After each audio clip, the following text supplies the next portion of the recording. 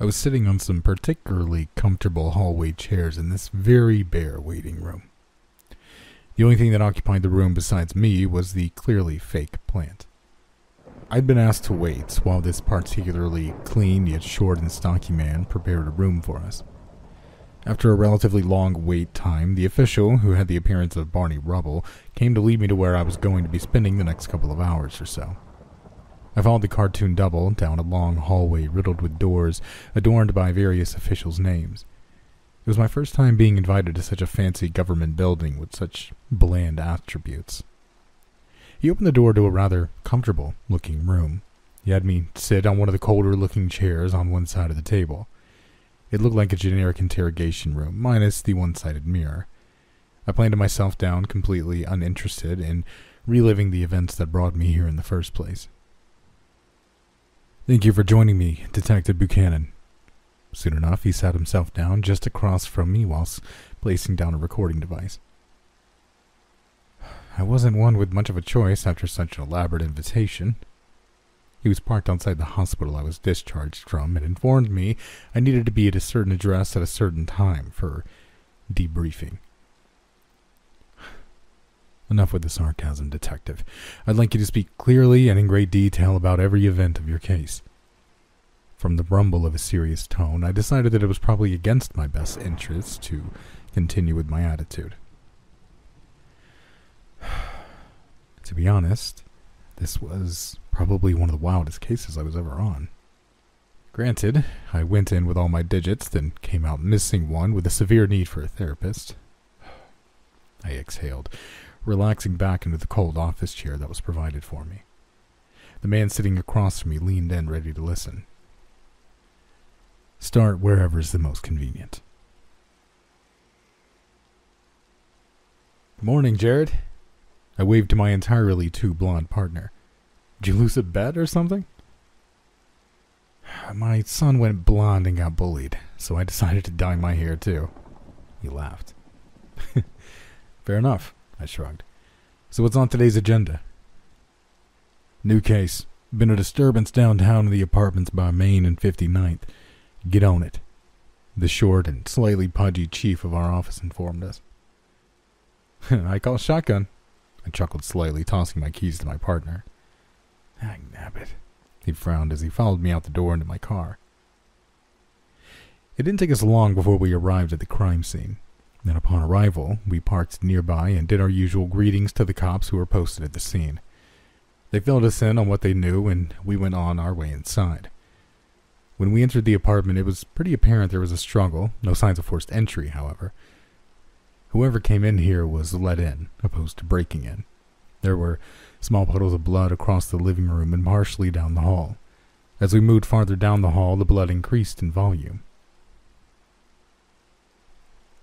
The trail led to the bathroom and the source of its embodiment. Across the floor laid a relatively aged man in a pool of his own cooled and clotted crimson life. The majority of his body was still intact, however, there were parts of him that were forcefully removed.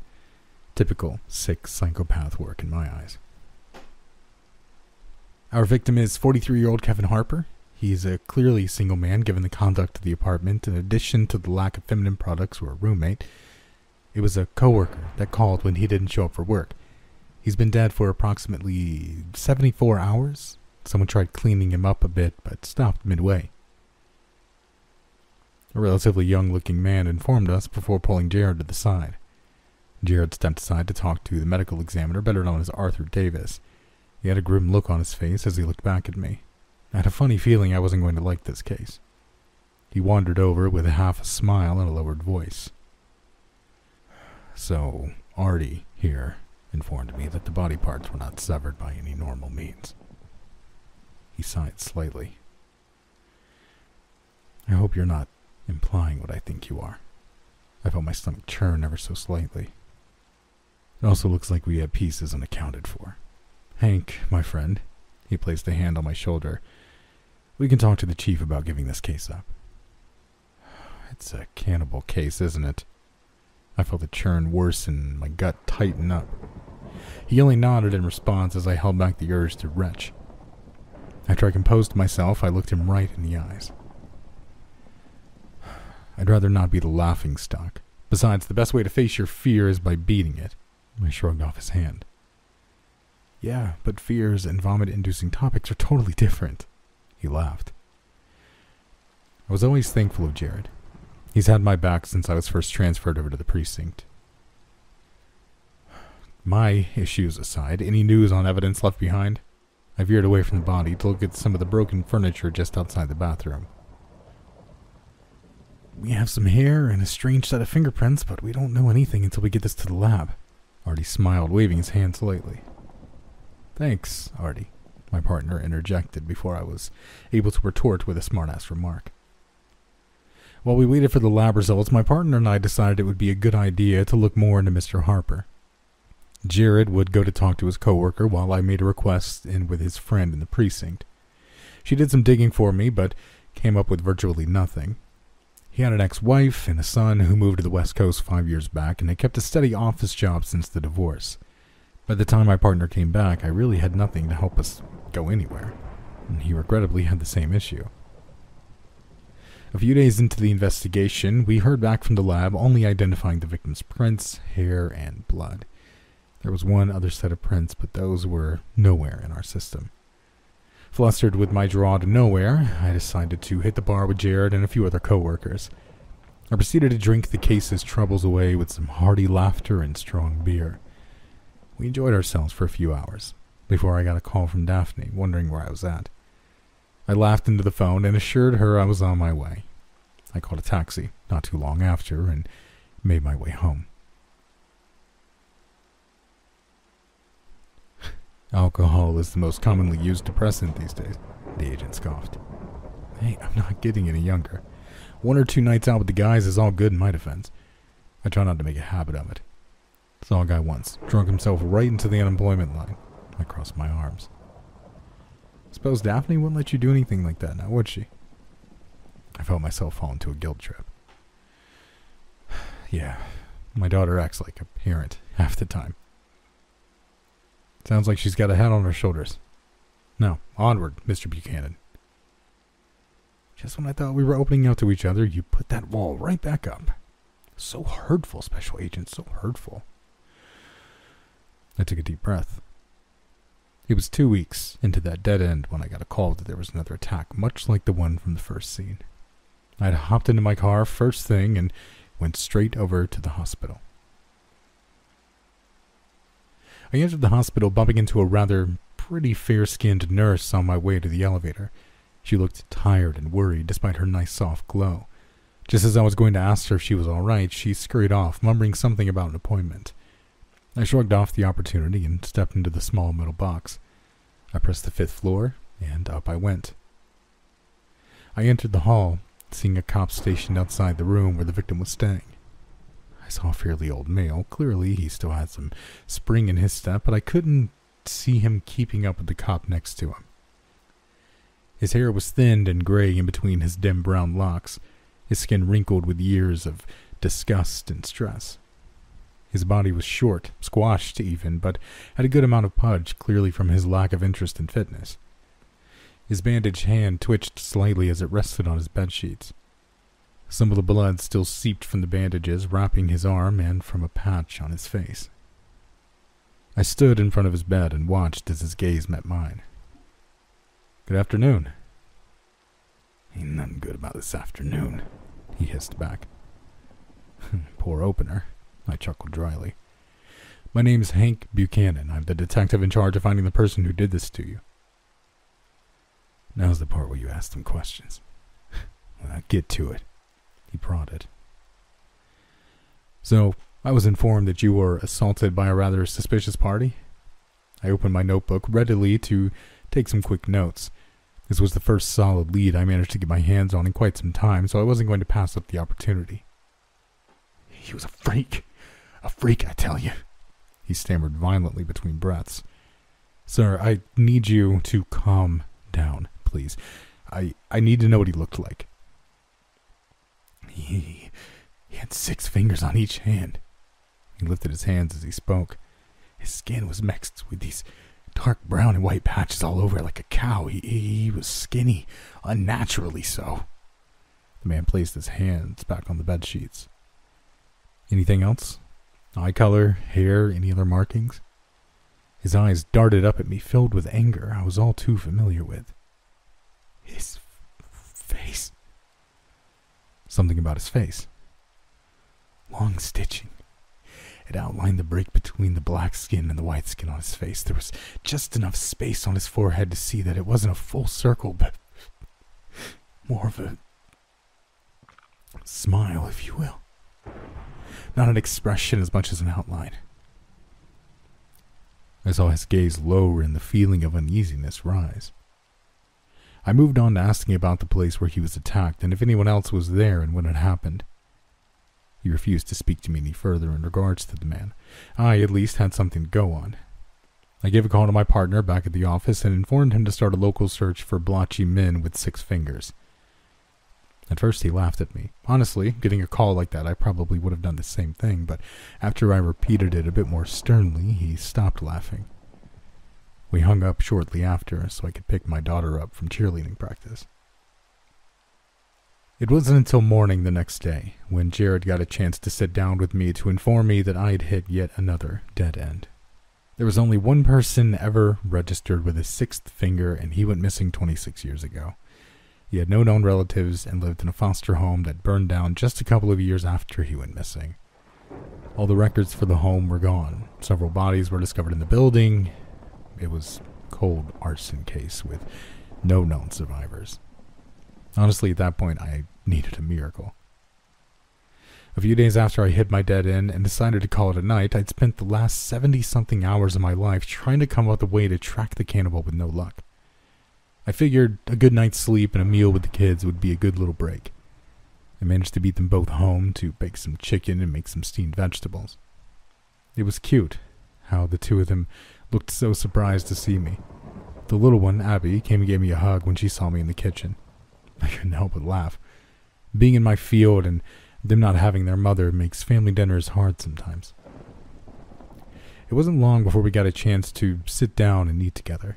My eldest, Daff, often asks me about work. She's shown interest in getting into my kind of field, so sometimes I tell her what's going on. She was like my at-home helper. So what are you working on this time? She scooped some of her greens on her fork and ate them. I have an interesting case. It isn't very appropriate for little ears like Abby, so I'm not going to go into detail. I pointed my fork at her. Abigail was in the 7th grade, so I wasn't too comfortable with her learning about the dead bodies that I deal with. Can you censor it or something? I haven't seen you in like forever, she protested, pushing some of the food around on her plate. I gave a deep sigh. Okay, I can censor it a little. There's a bad guy kidnapping people, and then poof, they all disappear forever. There was one guy who he left behind, and the guy managed to explain the culprit to me, but I scratched my head. You hit a dead end. She finished it for me. Daddy, why do people steal other people? Abby asked, taking a good bite of her chicken. If I only knew, kiddo, maybe it would help me stop them. I laughed. Sounds like the guy's done. Daphne shoved another forkful into her mouth. I paused for a moment and looked at her. She stared at me like I didn't catch on. For a second I was confused, but that had me thinking. If he had done such a good job with his other victims, having countless times to practice, why did that one man get away? He didn't look very strong, nor did he have any signs of fighting back. It was as if the man that had been kidnapping and attacking people wanted to get caught. But why? I wouldn't know why, though. People are crazy. Emotions are crazy. My English teacher told me life is unpredictable and people can go from wanting one thing to another on the turn of a dime. She shrugged while picking up her glass of water to have a nice long drink. Maybe he was sorry for what he did, Abby added. I know I would be sorry if I hurt someone. Abby was so cute. If all the criminals in the world acted like her, I think I'd be out of a job.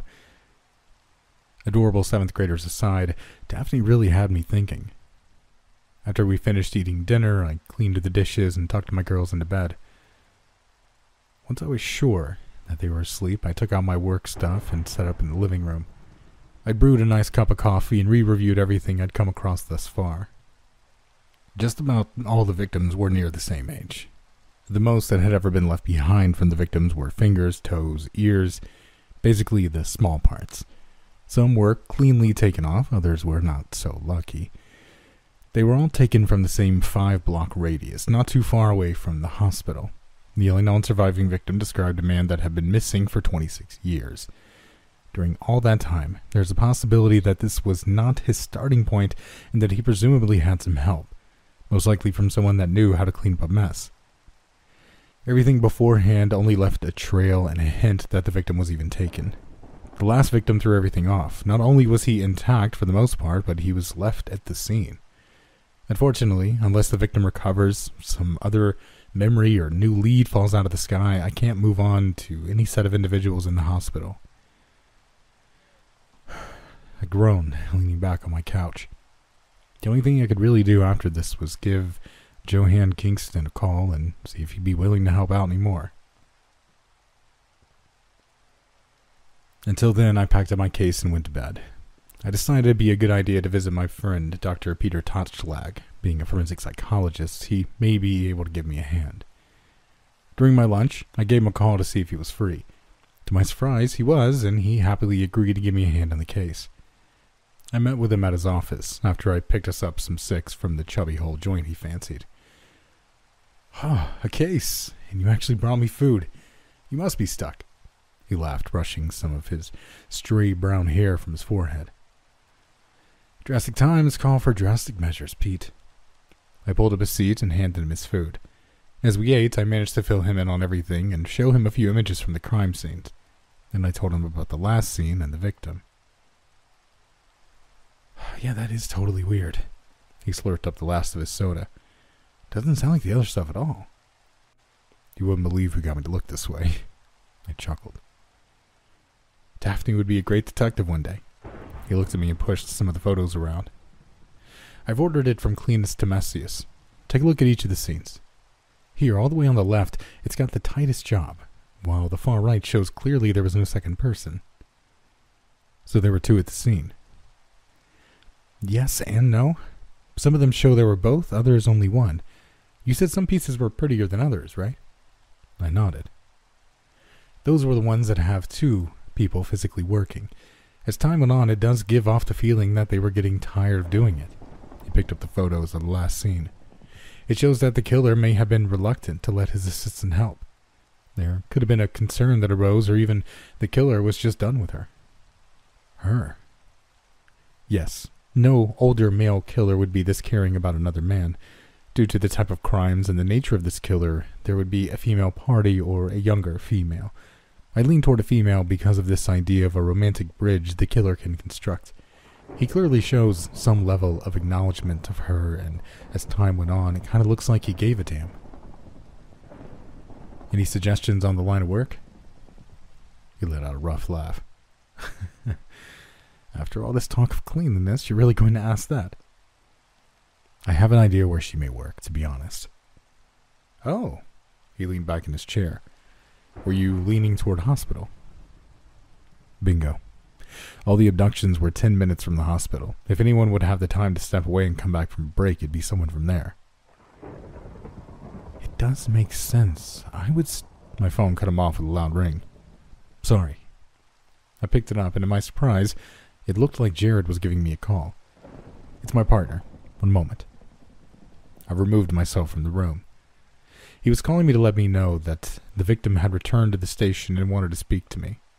I quickly rushed inside to pick up my file and gave Pete a farewell and whisked myself back to the station. By the time I got back to the station, Johan was already waiting with my partner. Once he'd spotted me, he stood using a cane properly provided by the hospital. He grabbed a hold of my arm, shaking slightly. "I heard her, Detective." "Heard who?" I questioned him, sitting him down in his chair. "The woman," he stammered. "Mr. Kingston, I'm going to have to ask you to articulate what you're saying. I don't want to play the pronoun game with you." I spoke firmly. "When I was in the hospital, I heard a voice. It was a woman's voice. It sounded like the one I heard before I was attacked by that monster." and she was in the area you were staying at. Did you get any glimpse of her face? He shook his head. If I could get you somewhere where you could hear her voice, do you think you could point her out? I believe I could. I give a small smile. Jared, get our warrant. It took some time, but we managed to get all the women who worked on the floor where Johann was staying. A couple dozen nurses, a few doctors, and one janitor later, we had our lineup ready to go. Mr. Kingston was more than happy to sit in, though there was a mix of fear and rage on his face. I double-checked with him to make sure he wanted to do this. He only looked at me for a moment and asked when he could begin. We set up each group accordingly, as well as numbered each woman, so we could keep track of everyone he thought was the voice from before. After 2 or 3 hours, we managed to bring it down to a line of 6 women. Jared took care of most of the paperwork, while a few other officers dealt with witness statements and escorting the previous ladies out. Do you want to take a break, Johann? I questioned, leaning toward the glass to examine the line of women. I'll take a break once I point out who it was, he poked back. I gave a small smirk. We went through the routine one last time, and he was able to narrow it down to 2 women. One was a nurse by the name of Maybelline Peterson, and the other, a janitor named Margaret Coleman. Both women had a very close speech pattern and vocal tone, so I could see why he couldn't quite point out one over the other. I thanked both him and the ladies for their time and sent them on their way so we could begin our investigation on the women. I returned to the office with new information and sifted through all the clues again. Now that there were many to go through.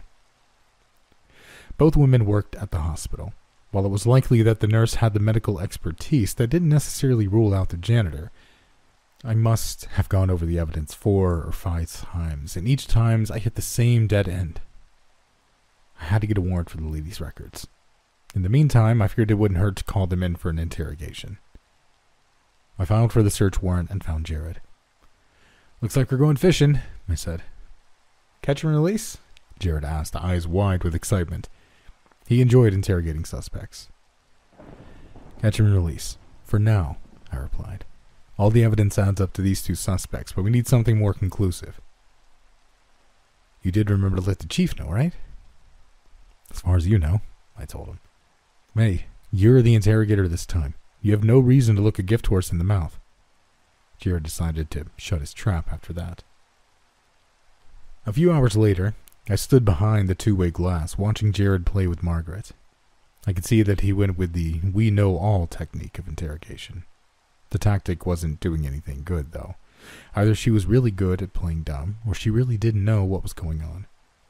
I considered going in to interrogate Maybelline, but there were a few problems. For starters, her record was squeaky clean, nothing I could use to intimidate her. That meant we had almost no tactic to use, and going in with a bunch of questions can always be misconstrued by the defense as coercing a confession, which means the case gets thrown out. I've always been a little hesitant during interrogations. That's why I usually let Jared handle it. In the meantime, though, I did peek in on Maybelline through the glass, and something about her just got to me. She had this peaceful, serene look on her face as if she didn't have a care in the world, which was weird, considering that she was sitting in an interrogation room. Even people who are completely innocent show some level of apprehension. Not one look of nervousness betrayed her features. She was just not right.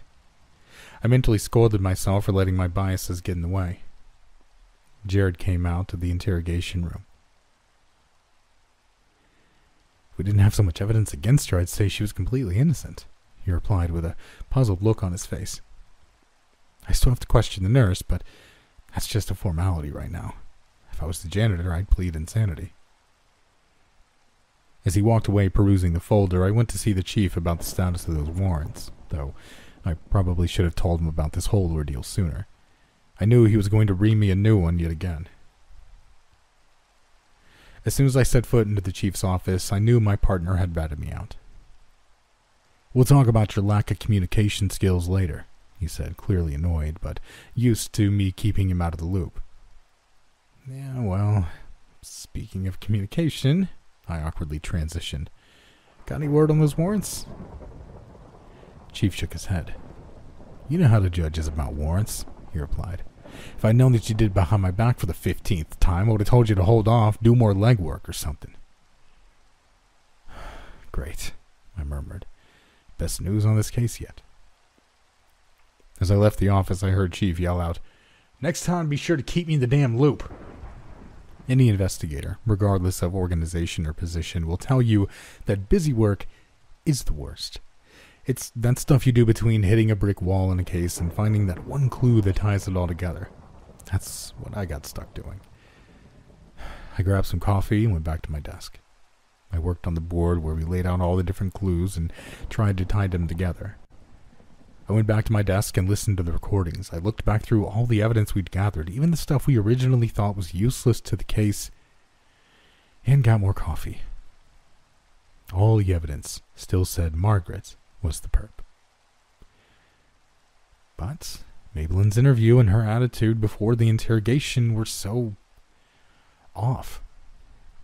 In such an investigation, it's always been my experience that innocent people don't act so nervous or so calm. Only guilty people hit either of those extremes.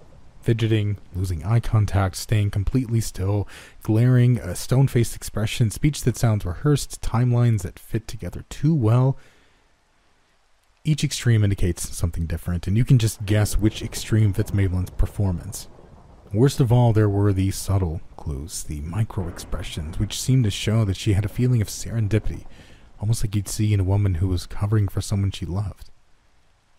Going back to Johan's story, it was clear that this was a two-person team. It made sense, but then again, the evidence was completely against it. It was like a criminologist had gone through the evidence, and Maybelline's record sterilized both. We still had nothing clear enough to hold either of them. At least I could take my suspicions to the chief and explain to him why I was against what the evidence had to say. First, however, I had to get more authoritative voices on the subject, and I knew just who to consult. Harrison was a friend of mine through college. He'd been my criminology professor before the FBI decided to call him up, and I joined the local PD. He worked for the BAU in Quantico, profiling psychos for a living. These days, he's a child psychologist. Hadn't seen him in forever. Between work and family, I had zero time. But this was as good of a time as any. I pulled up to his house, located just 5 minutes from the police station, with my notes at the ready. It was a beautiful, old Victorian, must have cost him a fortune, especially in the historic district. I buzzed the intercom at the door and looked at the camera. "Come on, Harry," I murmured. "So impatient," Harrison's voice spoke over the intercom. "You're lucky I'm not busy with a client." The door buzzed. I took that as my cue to walk in. Harrison had an affinity for taxidermy and masks. I knew he wouldn't have any of those decorations in his office, considering his clientele, but I wasn't surprised to see a few tastefully mounted heads in the parlor and several masks lining the hallway going upstairs. Many were colorful and garish, ranging from kabuki masks to a few cheap masks he'd gotten from Mardi Gras vacation, but there were a couple that stood out. These were old wooden masks, which looked like the kind they featured in old movies about voodoo and zombies. Harrison met me at the door to his office. "Admiring the decor?" he asked, with a slight smirk on his face. He seemed to have aged pretty well for a man in his 50s. The gray streaks in his hair made him look distinguished, and he had just a few lightly etched smile lines on his face. I patted him on the shoulder and shook his hand. "Particularly those voodoo masks," I replied. "Think you have time to help me with a particularly tough case?" Harrison's face suddenly hardened. "I'd hoped we could have conversed in more pleasant circumstances," he said in that passive-aggressive way of his. He had quit the BAU during a case involving the ritual murder and cannibalization of 10 young children. That was 5 years ago, and the look in his eyes still screamed that he'd wished he'd gotten that one profile right. In spite of all the other profiles he'd gotten almost perfect, that one case both ended his career busting the worst criminals in America and took a piece of his soul. "Harry, you know I wouldn't bother you with this unless it was important." I tried to reassure him. "You're the most experienced person I know when it comes to this sort of case. I'd hate it to sound like this is some kind of story or something, but lives are literally on the line. Harrison rolled his eyes at my choice of words. All right, he conceded. Let's have a look. A few minutes later, Harrison and I were both poring over my notes. He shook his head. My professional opinion? He said. I think this Maybelline Peterson is your accomplice. She's smart, dedicated, and shows the signs of sociopathy. So why does she work for somebody else? I asked. I thought psychopaths were... Times have changed, Hank, Harrison replied, cutting me off. Take a look at the newest issue of Psychology Today, and you'll see that there is a technical difference between psychopathy and sociopathy. For one thing, psychopathy is generally believed to be hereditary due to an underdevelopment of loci in the brain that control emotion and ethical development. Sociopaths are made by a variety of childhood trauma. Furthermore, while psychopaths are meticulous in their actions and detached from the emotional states, sociopaths can form emotional attachments and even go to obsessive extremes. The only thing that doesn't fit is sociopaths are generally disorganized and erratic, while psychopaths are accurate and detail-oriented. So, what are you saying? I asked.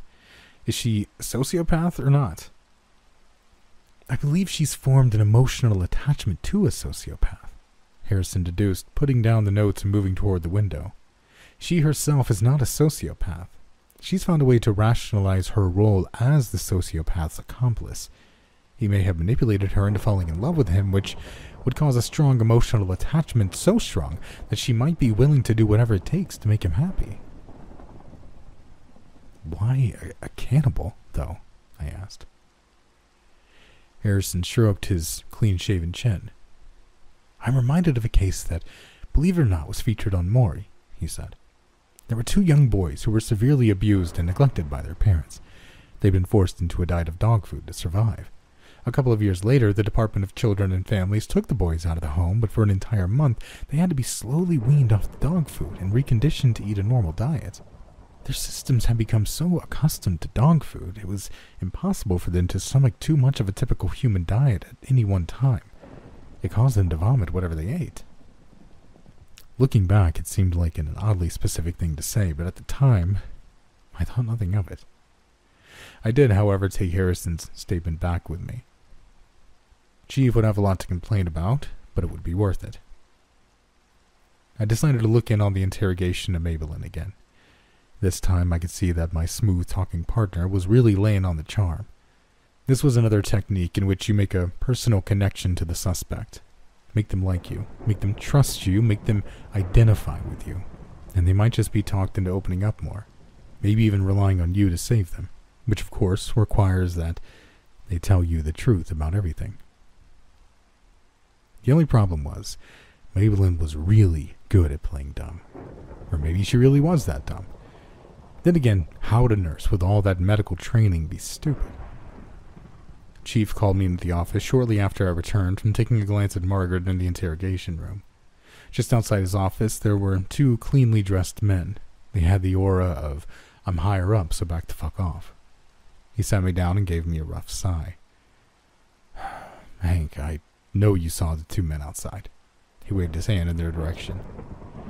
I've been informed the kidnapping case we have you on will be given to those 2. Wait, what? Why now? I'm so close to finding this guy, I protested. He gave another sigh as he picked up his coffee. I'm not doing this because I want to, Hank. They came to me about what you're working on, and I was just picked to let you know. Please leave all your information with them, and take the night off. You look like you haven't slept in ages. He took a sip of his coffee. I'll have a new assignment on your desk when you come in tomorrow. Angrily, I stood and left his office. I walked over to my desk and packed everything into a manila folder for the 2 fantastic parties taking the case I'd been slaving over. Once everything was packed away, I happily handed over my work and left to go find some drive-thru on the way home. I sat in my car, completely flustered, with the case being taken from me. I'd been so close to finally getting to the light at the end of the tunnel, and then bam, a cave-in. I sighed deeply before taking a bite of the burrito that I picked up to suffice as my dinner. I know Abby would get mad, but I stayed out a little later to cool off. I had a sick feeling the killer would try to go after someone tonight, so I had to at least listen for anything that could remotely fit the MO. About mid-burrito, I overheard the radio call out a disturbance call for one of the houses in the neighborhood I was close to. I picked up my walkie and confirmed I'd go check it out since I wasn't too far off. I set my food back in the bag and drove off to the address. Just because my case wasn't taken doesn't mean I wasn't going to give it one more go. It wasn't until I stopped outside I noticed it was the nurse's house. Her car was still in the driveway, running, but all the lights in the front of the house were off. I stopped my car and made my way to the door. I lightly grabbed at the knob to test if it was open or not. Once I confirmed it was unlocked, I slowly opened the door. I made my way into the house, firearm drawn. I stopped dead in my tracks, spotting the vitiligo cannibal eating in the dining room. Blood dripped onto the floor from the nurse's freshly mangled body. With a short gag, he stopped what he was doing. His head turned to me, part of her flesh being sucked into his mouth. My gun was drawn and I aimed right at him. To be honest, I was shaking for a moment as I watched him chew. I felt myself become queasy. Right before me was the nurse I'd spoken to not than 4 hours before, gutted on her own kitchen table. "I think you forgot to say freeze, good sir." A quick gulp and he'd emptied his mouth and smiled. "You look positively green. Would you like a bucket?" His voice was deep and crisply filled with joy to see me. He straightened himself out, patting out the bloodied apron. "Pardon my table manners." Laughter soon followed as his head and eyes scanned the room. My gun was still pointed at him. I was able to keep myself from throwing up for the second time in the last few minutes. I groaned a bit, changing positions in the chair I was sitting on. The suited man across from me looked displeased with my sudden pauses and verbal complaints regarding my seating arrangement. Honestly, I was just stalling. I don't know if he saw it, but I was particularly uneasy about the next part. A homicide detective with a weak stomach. It's a bit ironic, isn't it? He looked amused for a moment while I frowned. I can handle anything else, but the idea of a person eating another person gets me a little sick, okay? I grumbled in response. "Continue, detective," he urged. I am. These chairs aren't very guest-friendly now, are they? I kept moving about my seat. "Detective." "Okay." Basically, he asked me to listen to his story. I exhaled. He took a seat on a really comfortable cushioned chair and asked if I could listen to his story before I arrested him. "And you did that?" He spoke in disbelief and partial annoyance. I was stalling for backup, on the verge of throwing up my snack. "Now, can I continue, or are you going to pull up a nice seat and ask more questions?" I may or may not have growled at him with a bit of my side comment. "What did he say to you?" "Well?" He sat back next to the body, my gun still pointed right at him. I only nodded in response to his question. He threw on an eerie smile, pulling at some of the stitching at the corners of his mouth. "I was 12, somewhere around that age, honestly, with this place. Where I was stuck at, I lost most of what little memories of my childhood I had. I was a foster kid, no mom, no dad, just a bunch of other kids. It's vague, but I do remember a level of acceptance from all of them." He stared at the ground while he pushed himself onto his feet as if he were dazed, lost in his own thoughts. "And then I was taken. Your missing person poster is still sitting on my desk. Who took you?" "No clue. All I know is that his name, or rather was his name, was Jack." His gaze connected with mine. "I took his name shortly after eating him." So you ate the man who kidnapped you at 12. Don't misunderstand. I was not 12 when I ate the man that ruined me. Have you ever had anything everyone you see just disappear? It makes you lonely. It drives you crazy. Now on top of that, you add on being trapped in a basement with a man named Jack, force-feeding you humans days and days after starvation. What do you think that does to a child? The torture of a man pinching and clamping the skin on your face until there's nothing but a flap of skin, much like when you become overweight and the rest of you hangs there once it's gone. I remember him taking the scissors out one day. He sharpened them and grabbed at the flap. He started at my forehead and cut his way down the corners from my mouth. There was nothing to numb the pain, but after what he would put me through, I don't think I even remember screaming. I just remember the blood and the stitching he did to make my face whole again. He stretched out this white part here. It's so tight over my nose and eyes. He lightly touched the center of his face and drug his fingers down to touch some of the stitching he had on his top lip. He called me Smiler from that day on. I don't even know why he did it to me, but hey, life's a bitch, isn't it? And her? I moved my head slightly, directing it at the ever-cooling body on the table. Yes. The Peach. She was rather a nice partner. I met her after trying to move back into society. As you can see, he opened his arms wide as if he were showing himself off to me. I'm not exactly appealing to society these days, so I decided to just go back the way the man made me. A monstrosity. She, however, thought she could reverse what he did to me. I told her it was a terrible idea to let a cannibal in the house. How'd she persuade you not to do what you just did to her, but sooner?